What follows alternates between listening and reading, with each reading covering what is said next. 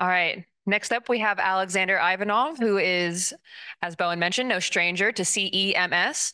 He comes to us, locally here from Northeastern and has been in the area now for quite some time. If you want to hold that, it's. Oh, okay. So Nikolai, Alexander here will be talking to us now about some glycomics of single cells.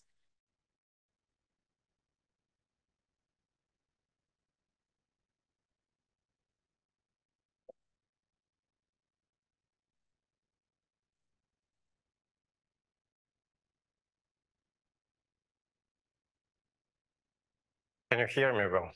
Yes. Thank you for your introduction. Thank you, Nikolai, for your kind invitation. It is a pleasure to be here once again. So after quite a few years, I'm excited to present our data. Is it here? Yes. Pay attention. So this is the title of this talk. It is a toyish title, but it is a statement. As you've seen during the conference, there is pretty much no censorship yet with the conference. But somebody took this statement or my title with a grain of salt and maybe with a reason or without. And if you check the program, there is a question mark added to this question. I'm not pointing fingers to Nikolai, but just guessing. Anyway, and not to be a stranger in a single cell conference and not to just dive into the glycomics story right away, I decided to jump in two stories into this presentation. And thanks a lot for hanging in here at 6 or 5 or something like that. Thank you. So I'll start off with with an overview of our recent work on top-down proteomics using CEMS, and then I'll switch to glycomics. And these are the heroes of this work who did pretty much everything. Yunfan, Kendall, Annelies, Somak, Michal, thanks a lot, guys. So to begin with, all these stories were covered already during the conference. So needs for limited sample analysis, single cell analysis. You're guys probably tired of single cell proteomics already. You look forward to get some news about single cell glycomics, but nevertheless, all these techniques that are developed for single cell proteomics are applicable to other limited samples. Neonatal, small animal models, what have you. So an incomplete list here. Many of those applications were discussed already. I'm bringing this up again and again, and Ryan Kelly yesterday discussed this point, which we are quite relying on in my lab. We like to use and we like developing techniques based on ultra-low flow separations. And this is a simple example of what happens if you decrease the flow rate from about 60 nanoliters per minute to 20 nanoliters per minute for the same sample. Signal to noise goes up, ionization suppression goes down, ion utilization goes up, and ionization efficiency is increasing. And in my lab, we are using different modalities of separations, and there is a nice segue on CEMS, which I'll mostly be talking about today, but also we are using conventional LC packed with beads, open tubular columns and monolithic columns polymerized in the lab. So the concept here, which we published on a couple of years ago, but I think it will work as an introduction to the second topic of the presentation, is to use single cells as containers of their own molecular contents and to bring an intact single cell right into the separation device. Let's say into the capillary, lies there, and the most simplistic, we thought, would be to analyze intact proteins this way. So, and Yunfan and Kendall actually did that. And we used two approaches to inject cells into the capillary. Either we applied high voltage to generate electrospray as soon as the electrospray was generated. So it also generated the flow of the background electrolyte through the capillary and initiated suction of cells from the slide. This way, we could time our injection or electrospray-driven injection, but we could not get to precise injection of individual cells. Let's say if we inject 1 minute, we approximately get 2, sometimes 3, sometimes 4 cells, depending on the spot. If you inject for 2 minutes, so we double or triple that. But in order to inject individual cells, we use hydrodynamic injection, but in this case, manually, we are working towards automation and injected cell by cell. If we needed to inject a single cell, we injected 1 cell, 5, 10, whatever we wanted to do. And then we learned how to visualize the cells using fluorescent dyes, bright field microscopy. And we checked whether we are lysing the cells. And in this case, we had to use 1 plug over the lysis buffer, formic acid in this case. It takes, with 1 plug, it takes about 30 to 60 seconds to lyse the cell. With 2 plugs surrounding the cell, it pretty much happens instantaneously. And with that story, expectedly, we didn't cover a huge dynamic range. Mostly, we found proteins and proteoforms of high abundance, but some of them, from time to time, were from intermediate and medium abundance. Of course, we didn't have huge coverage, but that was the very first work on top-down proteomics of single cells. That's why I wanted to bring it up and emphasize. And we saw correlations in a number of proteoforms identified from the cell size with the positive correlation here. And I'm quickly going through this story. What Ronald was talking about with histone codes is very important. Even with this limited coverage, we saw many histones, and actually intact histones with multiple modifications, proteoforms.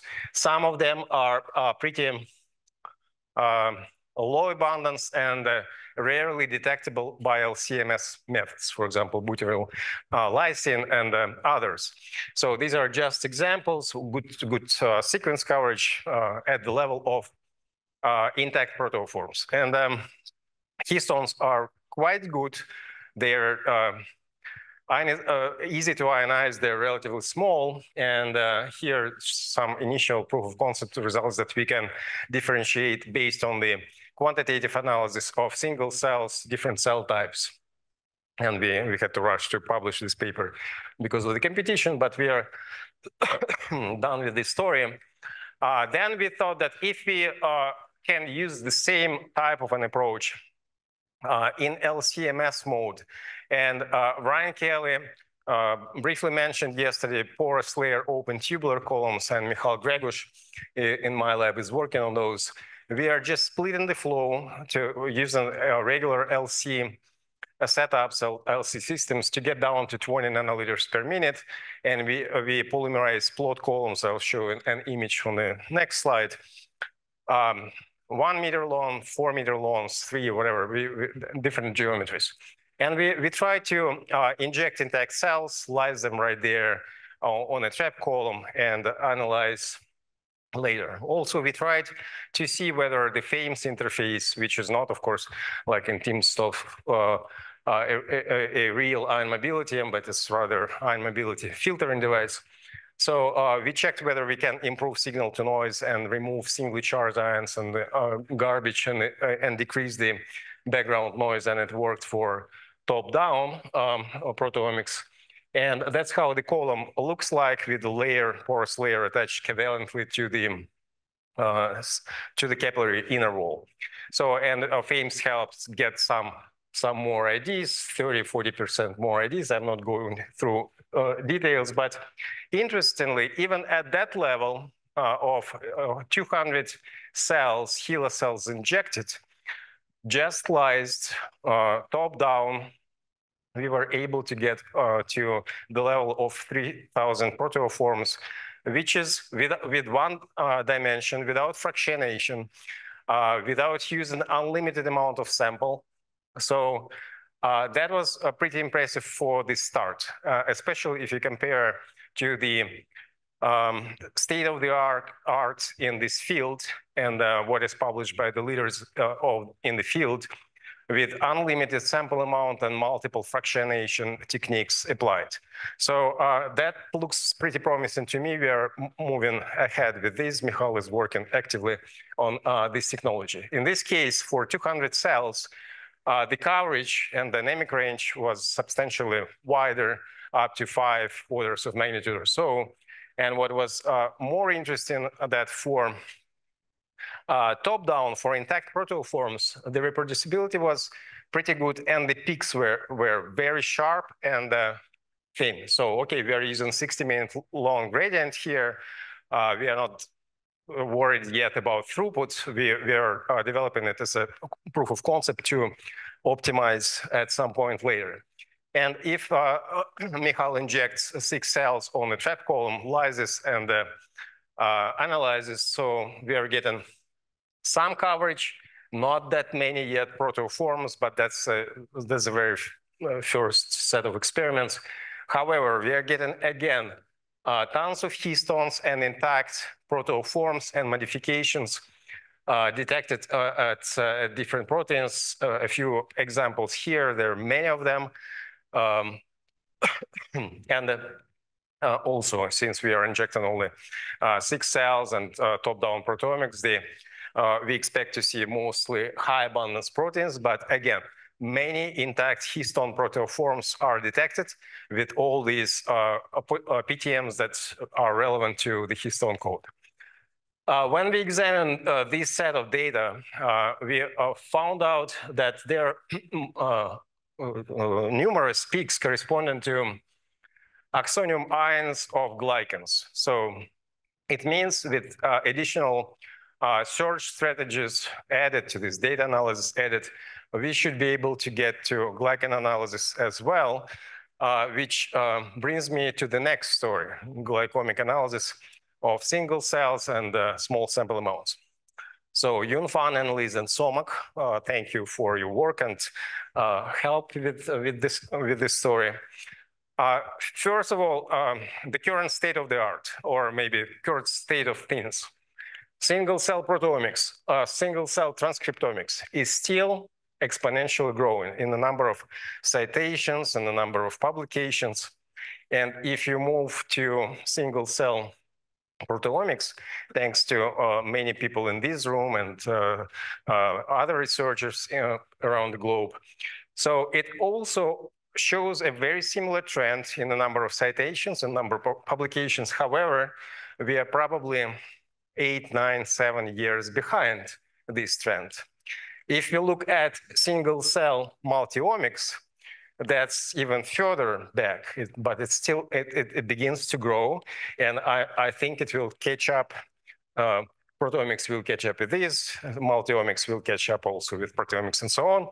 So things are moving and things are exponentially growing. However, if you look at single cell glycomics, that's the current state of things. And I think we published a paper in 2022, just mentioned single cell glycomics, that was picked up with the citations, and that's what we see here. Anyway, why to study glycans? Why they should be interesting, and why we should expect similar trends at some point later. We are not there yet, as you see. So in cancer, different cancers. So here are a few examples from the literature. Glycosylation, different types of glycosylation. It can go up, down. It can be very diagnostic for detecting cancers. Glycocalyx on the cell surface is extremely important for cell-to-cell communication and recognition. And those things, hairy things, they're built mostly of glycans, proteoglycans, glycolipids, and so on. And currently, there is a new trend in developing glycan targeted therapeutics. So on the next slide, so different types of glycans, different types of linkages. I'm not going into details here, but some groups, and actually a group of Caroline Bertozzi, who recently got a Nobel Prize, they are developing biotherapeutics to target cellulation, for example, and change the pattern of glycosylation on the cell to make it accessible to immune cells, which is a pretty new development in the field of biotherapy developments.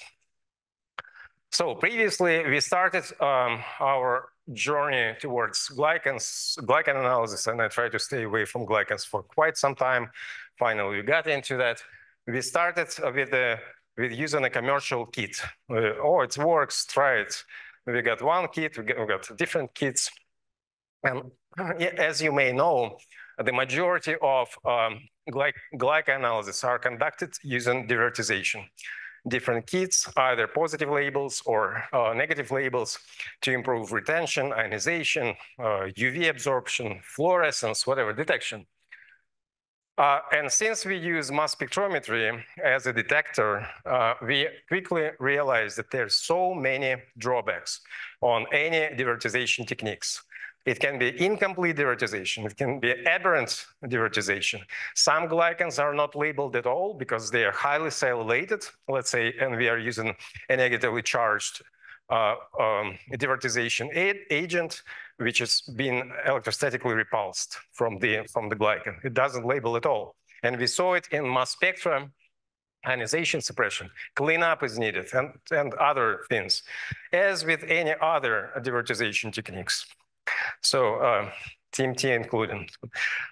So then we tried, why don't we use native glycans, just release glycans and analyze without labeling them, because we have a mass spectrometer. So we tried it, and we had a very good luck in increasing the sensitivity of detection, analyzing very tiny sample amounts like picogram level, sub-nanoliter level of plasma, or other isolates, or standards, glycans released from standards. Annelies and Yunfan worked on different iterations of the technique.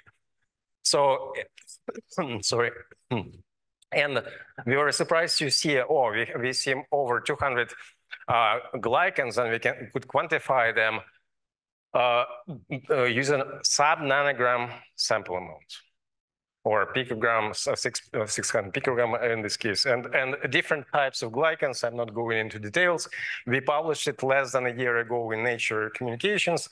And another example here, IgM, very tiny amounts, also picogram level, over 100 glycans, different structures, including highly cellulated glycans and highly fucosylated glycans. And typically, while we are labeling glycans, if we are labeling glycans and processing samples in few steps, glycosylation and fucosylation and cellulation can be easily lost. Here, we didn't see that. So we were encouraged with that set of data, and we used pretty much the same approach that I discussed before. We injected either a single cell into the capillary or some tiny amount, nanoliter volume, sub-nanoliter volume of, like, let's say, blood isolate or glycans released, not glycans released, but other biological samples. I'll show a few examples. So here, instead of injecting a cell surrounded by plugs of the lysis buffer, we injected a cell surrounded by two plugs of PNGSF to release glycans right there in the capillary. So injected, incubated, in this case, for about from 10 minutes to 30 minutes to 40 minutes. We played with the time. And then we use capillary electrophoresis coupled to mass spectrometry to analyze things. And we were surprised that we could go down again. Total IgM isolate from serum 3,000 picoliters here, going down to 60 picoliters and still about 100 glycans quantified. IgG total isolates from serum, total plasma going down to these volumes. Whether it is practically needed now, so I don't know yet. So most likely it shows that feasibility to analyze very small sample amounts from ticks or babies or whatever. So something to work on. And extracellular vesicles from serum, also very tiny amounts of vesicle isolates and then released glycans in the capillary. And all these samples were derived from blood, one way or another. And expectedly, we thought that we would see a lot of contamination from blood, and which will be masking differences between the samples, which is not the case.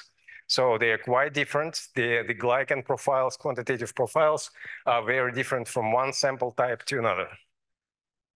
If you look closer at the fractional distributions of fucosylation and cellulation, mono and poly fucosylation and cellulation, between different samples, the splits are different. I will not go through one to another.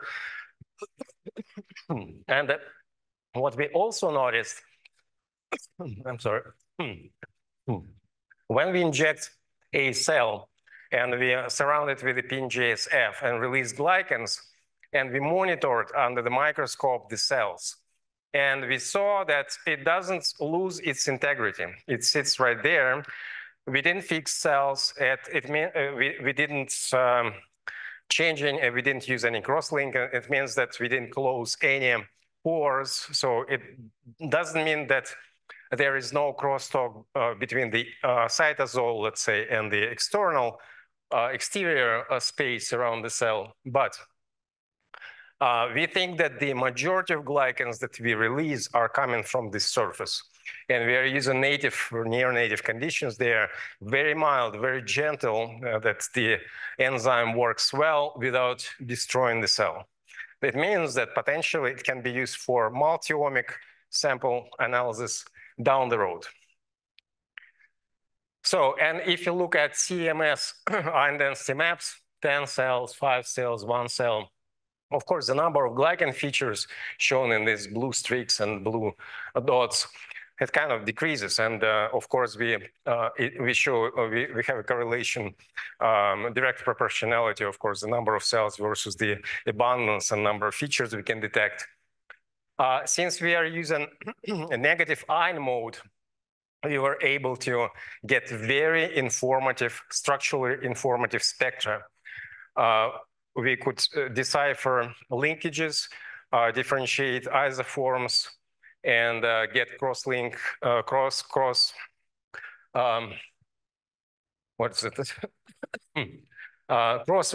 fragmentation to see the actual structures in many cases. So the software is underdeveloped, that requires more work, but the spectra are very informative. Also, what is important, that the migration patterns can be used potentially with AI and other searching techniques to validate identities of glycans, because they highly correlate to the charge and also hydrodynamic radius of the glycan. So if you look at two different cell types, and they're quite different, HeLa and U cells, cervix cells, and glioblastoma cells, I'm not a cell biologist. They look the same to me on a 2D plane. If we detach them or grow them in suspension, they also look pretty much the same. Slight variations, some differences in cell size. If you inject them into the capillary, they also look the same. We wanted to see whether we can differentiate glycans on those. And in this case, if you inject HeLa, 1, 5, 10 cells, you see the split of fractional distributions of specific glycans, either fucosylated or sialylated, are pretty much the same. We are just sorry, getting more and more multi-fucosylated, multi-sialylated glycans because they're low abundance. And we are just increasing more, injecting more, we are increasing the signal. And but if you compare, let's say, HeLa to U, 87 cells, and look at fucosylation or cellulation patterns, they're quite different, even by the distributions. If you look further and again compare HeLa and U cells, they are different by PCA, they're different by non-supervised hierarchical clustering. If you inject one cell, HeLa cell, 5, 10, we see more glycan features, which is expected. But interestingly, for single U cells, we detect about 90 glycans versus about 20 glycans. So cells are different. Glycosylation on the surface are very different. And there, I'm not going through details, but some of them here, selected glycans, are either the same or different in abundance. And then more cells, clear differentiation, HeLa and U based on the quantitative characterization. And here we started, Yunfan started treating cells with LPS. Unfortunately, we didn't see a clear-cut separation with treated, non-treated, but keeping the separation of U from HeLa cells or U from HeLa cells quite a bit. But we saw changes in fucosylation and cellulation based on the treatment for both cell types, and some differentiation in PCA and numbers of glycans detected. So basically, to drive this message, so we are getting to the state where we can open this barber shop for cells, so bring the cells into the lab. They might be nice or ugly, covered with all these weird glycans. We'll shave them off in the capillary, analyze them nicely, keeping the glycans intact, cells happy, and ready to be analyzed in the next set of multi-omic analysis. With that, several points to drive in. Ultra-low flow separation has the potential to increase the sensitivity of analysis, mass spectrometry analysis. Proof of concept studies, fine. We cannot analyze 1,000 cells or 10,000 cells yet.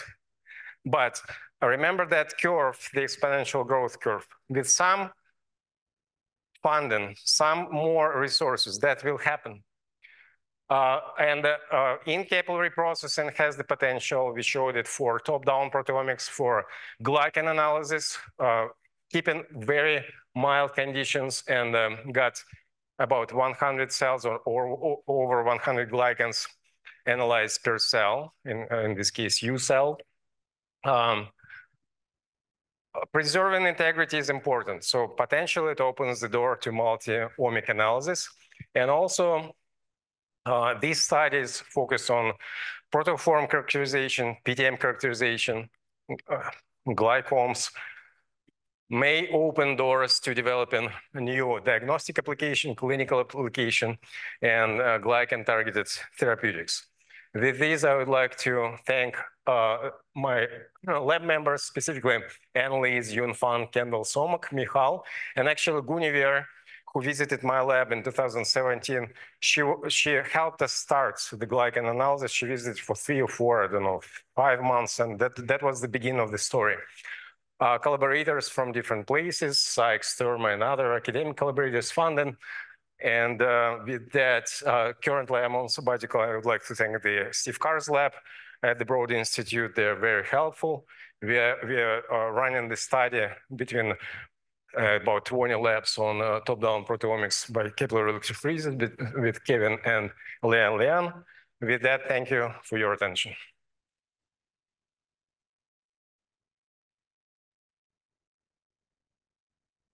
Thank you, Alexander, for really exciting work. We're running towards the end of our program, but I want to allow time for a couple questions. Do you have any from the audience?